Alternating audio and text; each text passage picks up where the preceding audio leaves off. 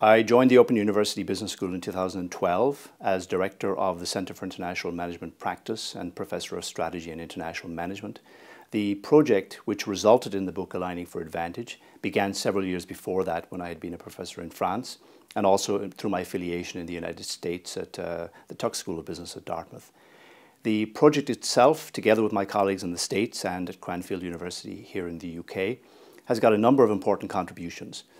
Primarily, we're looking at the alignment within the company between the functions of directors of government affairs, regulatory affairs, and sustainability responsibility, how these people can better align their interests and activities and elevate them to a more strategic level for organizations.